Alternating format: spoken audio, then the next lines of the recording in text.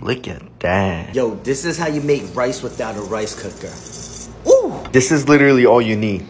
A pot and some rice. By the way, this is medium grain rice. About 3 cups of rice. Now we gonna rinse our rice. Just like that. Throw that joint out. We're gonna do that 3 times. Boom, bop, bop. Tip number 1. Soak your rice for about an hour.